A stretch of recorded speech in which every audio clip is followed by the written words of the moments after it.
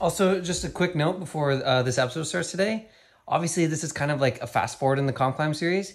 But me and Maddie were talking and decided to release this video now just because it kind of surrounding like the hype of the event rather than releasing it sort of chronologically, just so it makes a bit more sense. Hope you enjoyed today's video.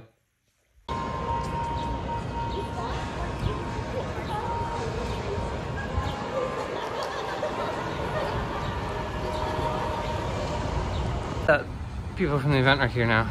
Yeah, I bet. Should we just keep the video rolling and not cut it and just, if we mess up, we'll just... I can't have that big files on the thing. Okay. Look at Silver while you're drinking that. So cute. Silver is so cute. Meow. I love Silver. Oh. Hey everyone, my name is Zach, and this is what my wife...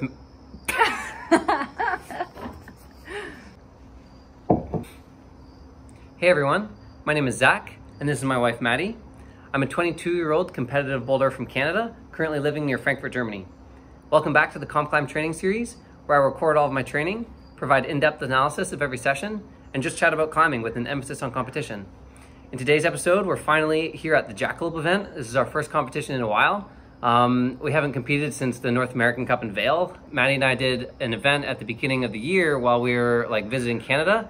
And it's kind of so it's called the Tour de Bloc series. It's a local competition series in Canada that we have. And what they were doing with the prizes this year is they were, instead of giving out cash prize, which they usually do for the finalists, they were giving out golden tickets to the winners of the 4 stops all throughout Canada. And what this golden ticket was is it's like an all expense paid package to fly all these winners out from all different parts of Canada to Montreal for this Jackalope event. It's purely just a fun event. And so for us, because it's a fun event, we didn't really want to train for it. We don't usually train for fun events. We just train for the things that really matter for selection, or if they're the big World Cups or international events.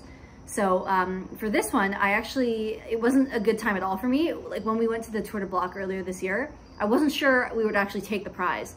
I signed up because it actually fit really well into my schedule, and I needed a little bit of on-siting training, so I wanted to do the competition. But then I signed up and I was like, maybe we could go. Maybe I could just extend my season a little bit. So I ended up extending my entire season by a month. It wasn't, I wasn't very happy about that. I wanted my season to be over after the World Championships. But I did it anyway, and I'm really glad I did because it was a really good event. But Zach, he had to, take some time. It wasn't quite as intrusive for Zach to fit this competition in.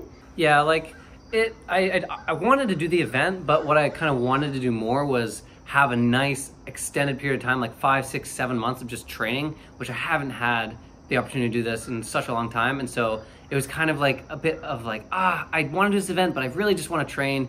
But the circumstances that I just described, all expenses trip back to Canada, you can't really pass that up, especially because we got to take the advantage to take the opportunity to come visit family as well. Here we're at my house right now. Well, yeah, they offered to just buy a one-way ticket for us to go to Montreal, and then they bought a one-way ticket for us to go from Toronto back to Frankfurt.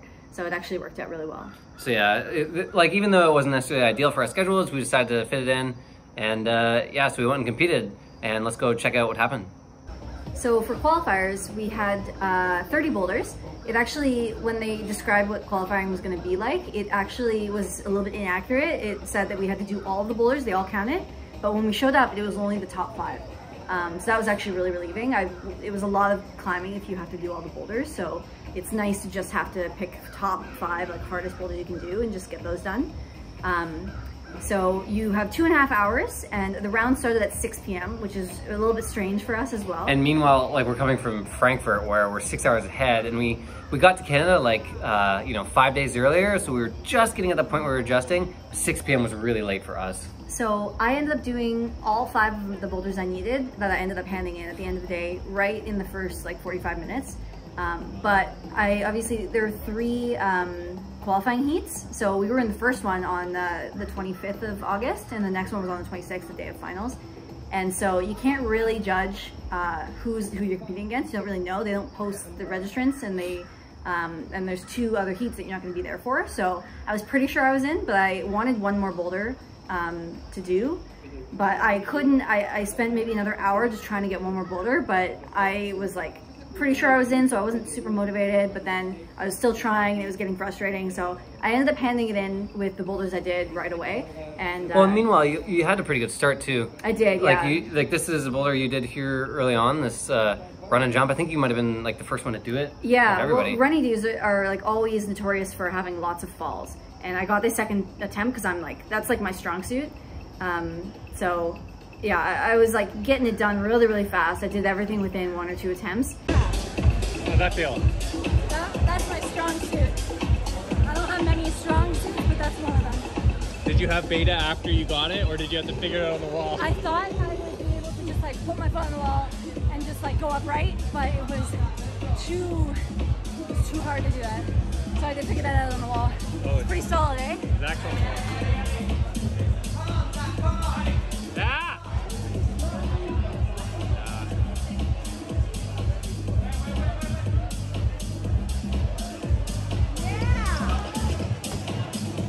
And then meanwhile, you can see I'm getting like a couple sends in the background there.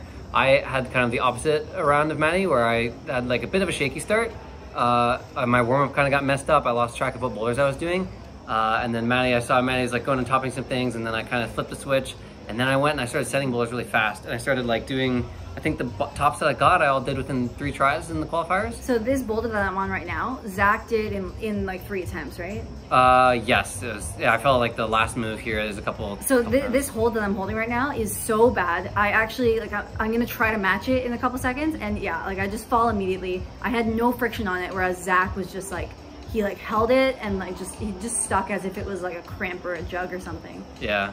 I don't really know what like the difference is with that kind of movement, honestly, with like kind of just the friction based climbing.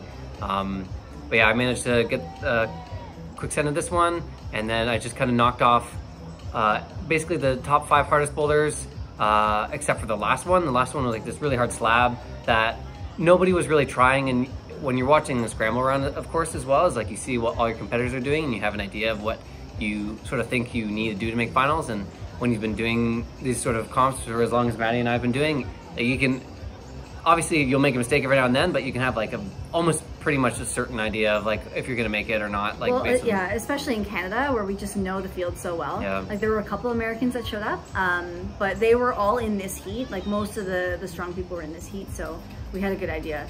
We ended up trying 30 together at the end, right before I handed in my scorecard. It was very hard. We both could barely start it, and then, you know, like it just wasn't happening. It wasn't worth the time in qualifiers. Yeah, so I had finished after like an hour and a half. I did like the top 5 hardest except for that one, and then, yeah, gave up on 30. And then meanwhile, Maddie is like, because we're in heat 1, she was a little nervous. Like, I thought I had a pretty good idea that she would be good, but she ended up getting like the sends that she needed probably within like an hour. Oh yeah, like half an hour even.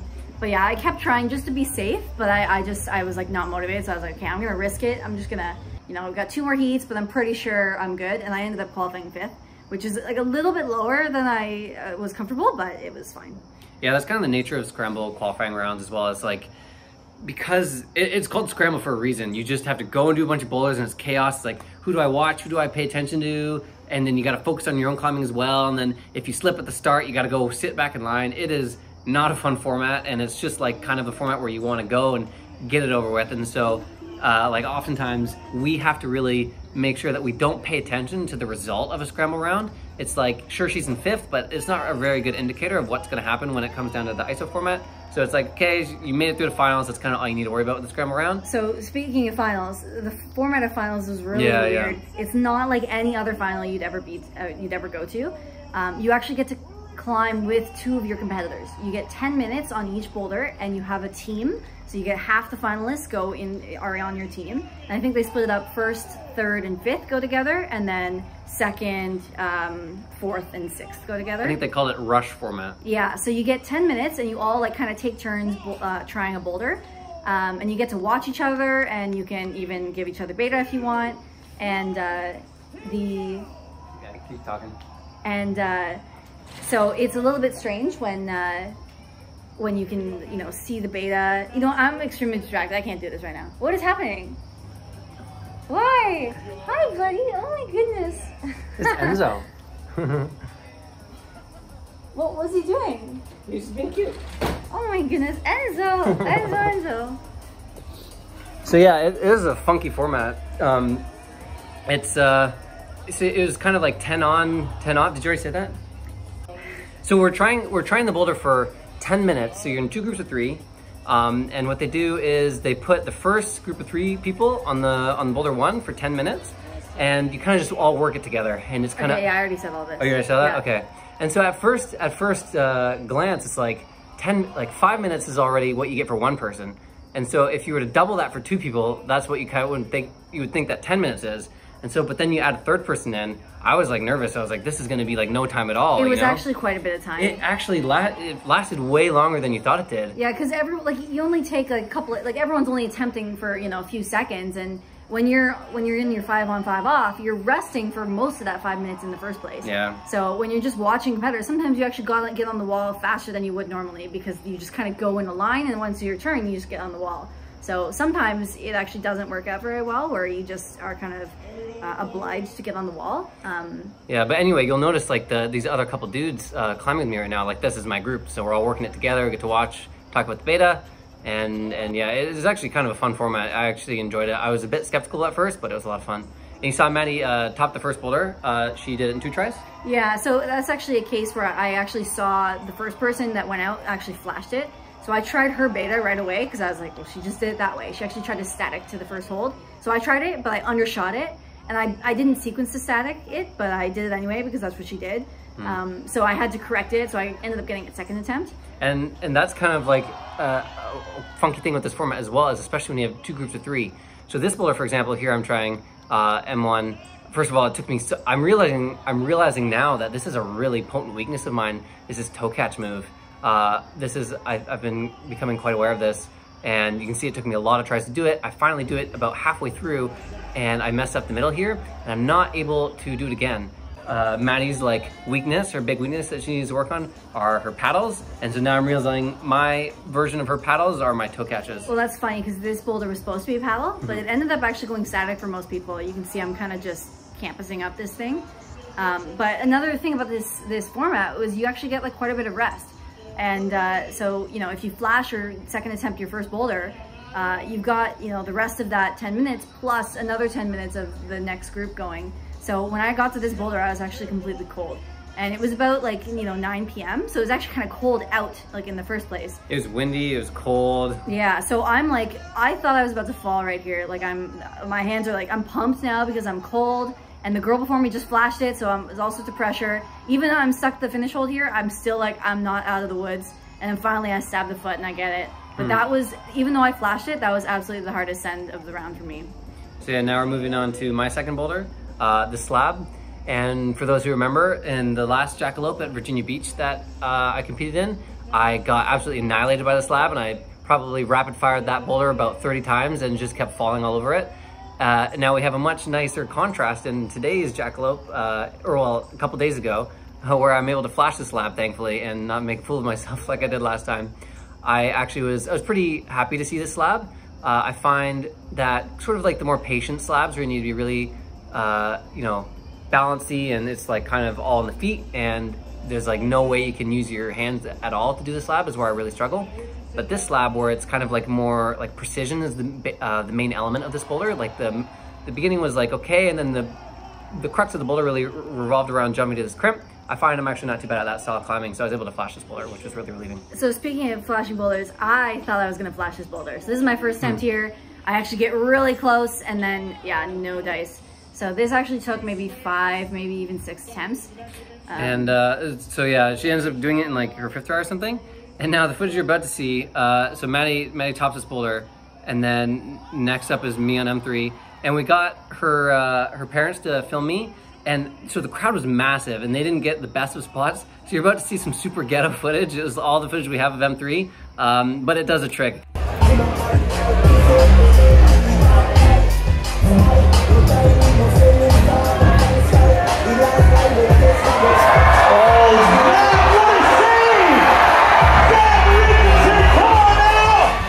Come on, Zach! Hey! Come on!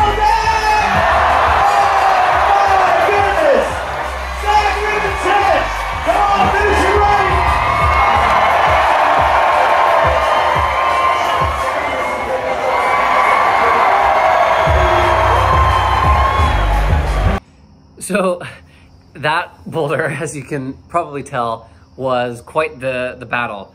I was just starting to learn the move, and I'm like, okay, this feels like a pretty good try as I was going mid-move, and then I hit this crimp, I'm like, okay, I kind of overshot it and fell into hold. I'm falling, it's fine, I'll do it next try. And then all of a sudden I'm like, wait, I'm not falling, what? And my fingers just decided to stay on the wall, and it's that crazy moment in time where you're like, okay, I guess I'm just not falling. And I realize I can save it, so I go grab the start hold, and I got this crazy helicopter thing going. Probably the ugliest bit of climbing I've ever done in my life, but I was trying really hard and I made it work. And then after all of that, I was like so tired to do the shoulder move. You can see that my shoulder sagged all the way out, and it was like just desperation, like full fight mode. All sort of, any sort of elegant climbing has gone out the window, and I'm just trying to get to the top of this boulder.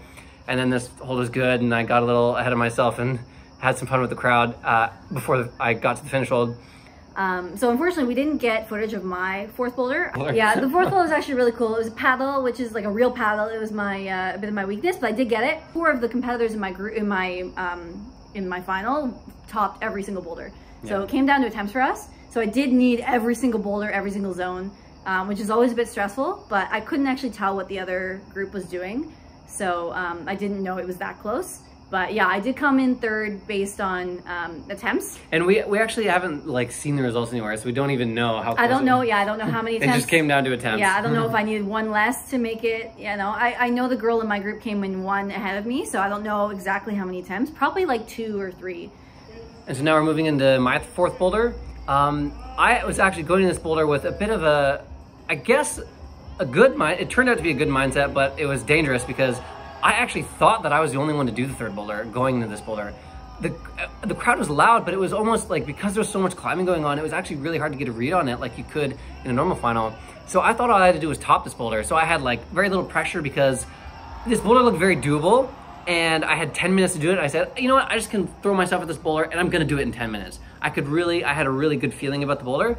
And so I was not prepared. I was not going to this boulder like trying to really nail down my attempts. But it turns out both Joe and Charlie, who are on the podium here, and Joe's third and Charlie's second, had done the third boulder and had the same amount of tops as me. We all did the last 3.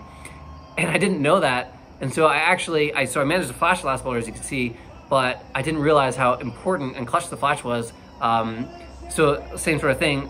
Yeah, like we got 3 tops and it came down to attempts. I actually don't know how many attempts. Like I don't know if that flash was like the 1 attempt I needed or if I had like a couple to work with.